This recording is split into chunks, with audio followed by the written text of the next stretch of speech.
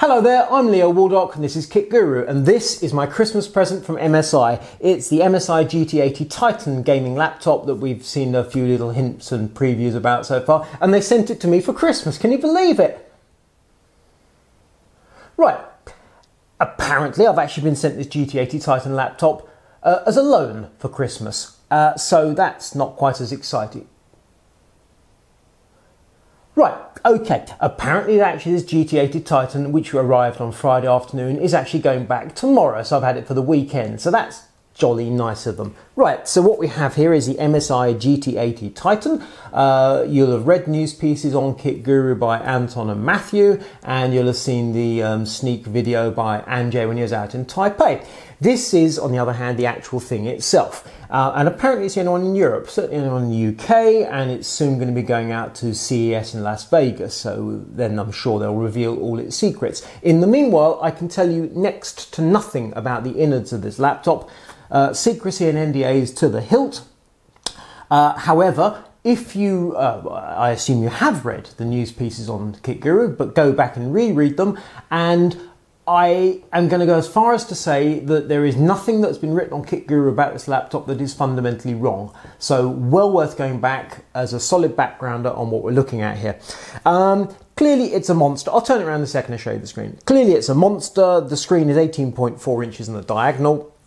And one easy way of assessing a laptop is the power brick. And here we have the biggest power brick I've ever seen in all my life. Looks like a pedal off a keyboard or something. According to my maths, 19.5 volts, 16.9 amp. I'm rating that at 330 watts for a laptop. Amazing. And ludicrously overkill, of course, but clearly they've sized it to power the guts of this mighty beast. There we go. Now, I can tell you next to nothing about what's going on inside this laptop. I shouldn't even show you the box. I'm going to lift it up really, really carefully because I can't show you the writing, because there's some stuff on there that's still secret. I'm not actually quite sure why they're keeping it secret, but they are. So there we go. The MSI GT80 Titan and their logo. And I'm going to put the box back down really slowly as there's a PR up north of England currently having a heart attack. There we go. So the screen, massive, 18.4 inches. It's full HD on this sample. I am advised that it's not going to be full HD in the retail example. It's retail model. My guess would be 4K. It's the obvious thing to do, but I don't know that for absolutely certain. Let's assume 4K. And while we're talking about 4K, I can't mention the price, although I do have an indication of pricing, but I can't share it with you. So it's obviously going to be a lot. Anyway, going back to the screen, 4K would be the obvious number for the pixel count on that screen. However, you're not looking at the screen, are you? You're looking at the keyboard. And look at that. It is a mechanical Cherry keyboard by SteelSeries, and they're cherry brown switches. Make sure I've got the colour right there. Brown, yes indeed.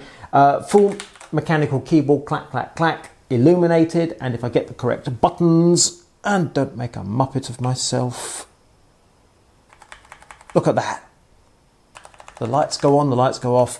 That red light remains constant. There is one of the function switches in here. The touchpad and mouse, you notice, is to the side rather than below as you'd expect. There is a function somewhere which converts that into a sort of a touch number pad type thing. I can't find the switches. I've tried, I've failed.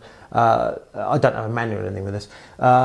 So take it on trust that that touchpad will convert into a number pad, although quite where I want a number pad, who knows. I would assume that gamers are going to plug in a mouse. As it happens, the touchpad and mouse buttons work really well. Now, why is it in this peculiar layout? It's because under here there is a lot of hardware I cannot discuss, including more than one SSD. You've got thunderous graphics, and you've got a processor. It doesn't matter what the processor is in this at the moment, because I am assured, and I'm going to read out, the processor will be at launch the top model of Extreme Edition Core i7 CPU. So there you have it, basically lots. What we've got in here is a decent Core i7, but not top-notch Extreme Edition.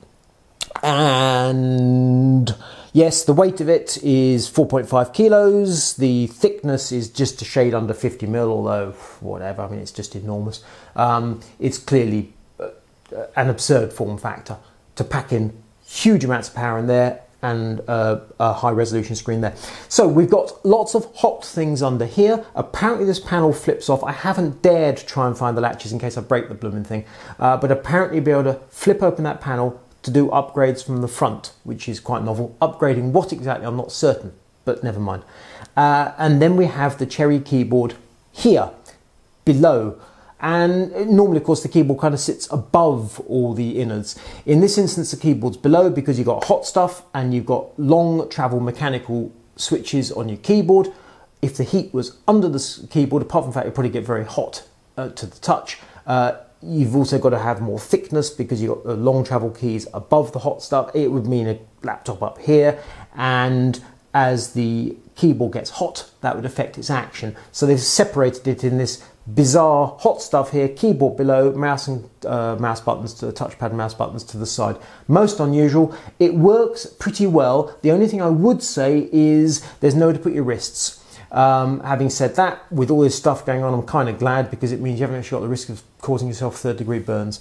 So it's entirely bonkers. There's just no two ways about it. And if I go to the benchmark on Thief, and hopefully it's going to behave itself and not reveal any. I'll probably have to put my hand over the screen actually, because earlier there were numbers coming up on the screen. Let's just do this as it loads. And the graphics spin up, and here we go. And there we go. Benchmark all going beautifully. Keep my hand. Yes, there are figures under my hand. I'm well to be paranoid, and I'm going to hit escape and come out of that. I have to say, I am quite certain from my initial look at this laptop, performance is stonking, no two ways about it. It did get warm, although I wouldn't actually say it was cooking. I'm as sure as can be there's going to be driver updates before it's released, which will help it behave slightly better than it has been. It hasn't blue screened or given any glitches. It just felt to me like the performance wasn't quite up to the standard I expected from the hardware inside. However, as they are certainly going to change the panel and going to change the processor, I'm sure they're busy updating graphics drivers and BIOS as we're talking. So there we have it. So this is a teaser video for the GT80 Titan, which is going back to MSI tomorrow. And it's the most bonkers laptop you will ever see. Well, you probably won't see it actually because it's just going to cost a fortune. But by goodness me, for gamers, it's just an object of desire. This is Leo Waldock for Kit Guru.